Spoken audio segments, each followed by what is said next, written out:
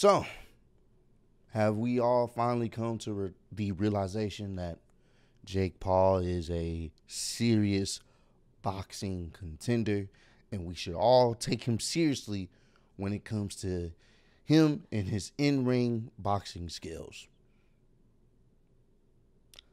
I don't know about that. What's good, y'all? It's your boy Ross back here again with another video. So, I did not get a chance to watch the Tyron Woodley Jake Paul fight, but I'm glad I didn't watch it because I would have been infuriated with the outcome.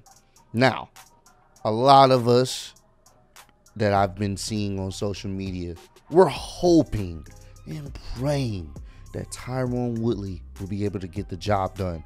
I don't know if you guys have seen the little press conference trash talk segment they had on Showtime that Jake Paul posted on his channel.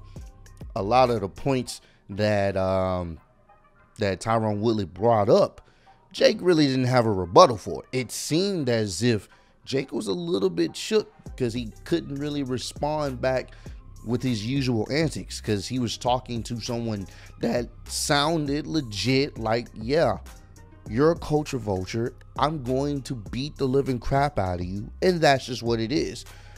And then we get to the fight at hand. And from the highlights, from the clips I've seen, from people's commentary on the fight, didn't seem like he lived up to what he was saying. It seemed as if he was aggressive in nature, but not in the action of it. What I mean by aggressive in nature, if you watch the highlights and you watch the fight, Tyron Woodley is being aggressive. He's walking him down, but he's not really throwing any punches. He's not really throwing any combos. And I think that's the telltale sign of someone that is fantastic at what they do in the UFC, but it does not translate and correlate to a boxing ring.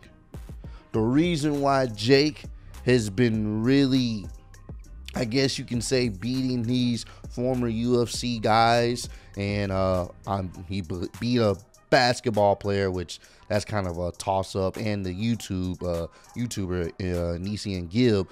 Now, and I believe he did beat Deji, but granted, none of those guys were like legitimately boxers. They didn't grow up boxing. They didn't live, breathe, eat boxing. So he's been getting away with that. Not to take anything from anybody else. Well, you can take some away from Nate Robinson and a little bit of Nisian Gibb and Deji. Granted, Deji probably did the most damage to Jake at the time, if you guys remember. He definitely bloodied him up, but that's neither here nor there. They're not boxers. They don't live and breathe it, you know? Not to disrespect anything about Tyron Woodley. He probably is a decent striker, but boxing is not his forefront. It's different from MMA. MMA, it's a whole different beast. I think we can all agree Jake would get washed, completely destroyed in MMA, in an octagon. Yes, he would be destroyed probably by Tyron Woodley. But when it comes to boxing, Jake, I wouldn't say is the most technically sound boxer, but he gets the job done. He's more familiar with boxing than everyone else that he's fought. He has the mechanics down more. He has a little bit of a combo more. Like, he knows how to string combos along. He knows how to move. Like, he's more of a legitimate boxer than everyone else he's faced. And I think that's the criticism that he gets. It's like, okay, cool, you're beating some fighters. You've beat a couple of YouTubers.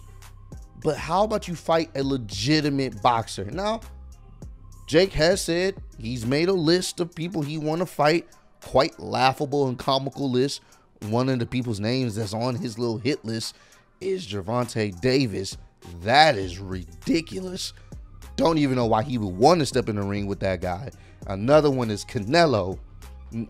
That's another person I'm like, yo, are you sure about that?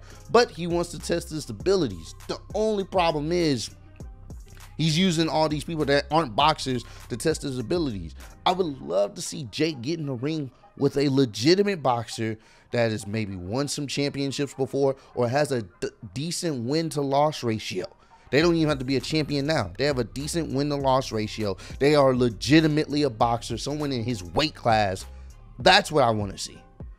I don't want to see you fighting against a former UFC guy. No disrespect, but we need to see a boxer in there. That's the only way I will legitimately give Jake credit 100% through. Right now, I can only give him like 25% credit only because of his work ethic, because I know he does train and I can give him that. I know he knows how to sell and set up a fight. I can give him that, him and his brother. So I'm not mad at the business side of things. I'm not mad at his workout regimen. And he does seem serious, but not serious enough to take real boxers. I don't want to see former UFC guys or UFC legends, oh, I'll take on Jake. No, because one, it's an easy payday for them. So I get why they will put their name in it. But no, I want to see a legitimate boxer go out there and see what's up. I can't even talk about the Floyd and Logan situation because Floyd was literally BSing. That was a quick payday, and that was an exhibition match. So it didn't matter whether he won or lost, because there's no winners in an exhibition match. It was just to mess around. So I can't even count Floyd in that situation.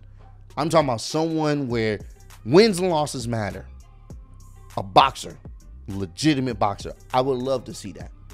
Definitely would love to see that. I would love to see how he really stands up against someone that is trained for this their entire life. Not someone that did a camp for a few months, that have some striking ability, some striking knowledge, but they're not truly a boxer. So I'm not sure, me personally, I can sit up here and say, okay, he's the real deal. I don't know about that, in my humble opinion. So comment down below. Let me know if you guys watched the fight.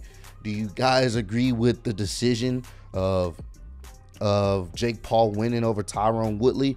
From the highlights I can tell, he definitely won on card decision. There was that fourth round. I wouldn't say it was a knockdown. The ropes caught him, but it was something that really staggered him, and no one had done that to Jake since, I guess you could say, Deji maybe, but no one had really just had Jake a little bit worried. You know what I'm saying? So that was one of the first times that's ever happened to him since he started boxing.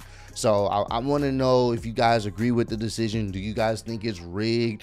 And do you guys really want to see him continue boxing? And who would you legitimately want to see him box? We're not talking about UFC guys. We're talking about strictly boxers. Who would you want to see fight Jake Paul? Who would you actually pay money to see fight Jake Paul? A legitimate boxer. I would love to get your thoughts and comments about that, man. But I appreciate all the love and support on the channel. Road to 60K. More videos will be coming later on this week. I'm kind of swamped with In the Clutch vids, and we got a lot of stuff coming up this week, so gonna be kind of busy. So it may not be as frequent as it has been, but more videos will be on the way, so please be patient with me. I appreciate you guys kicking it with me, and I'll see y'all on the next one. Peace.